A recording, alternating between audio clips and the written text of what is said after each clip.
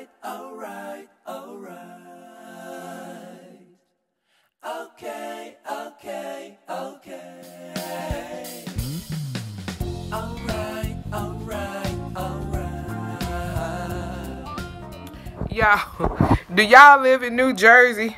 Did y'all happen to be on the interstate when the Brinks security money truck back door malfunctioned and then flew over and made it rain all over the interstate? The interstate was backed up. People was jumping out their cars, grabbing hundreds of dollars, and now they telling people it's a crime if they don't return the money. Do you think if I get out on the interstate and risk my life and it's raining $500,000 on the interstate and I done picked up about 20 of those $100 bills that rained out, do you think I'm fixing to call and give it back? It ain't no way they kept up with every single person that was out there picking up money, and you think I'm gonna give it back? Them people had blessings and God blessed them. I'm so sorry for the guy that was driving the truck.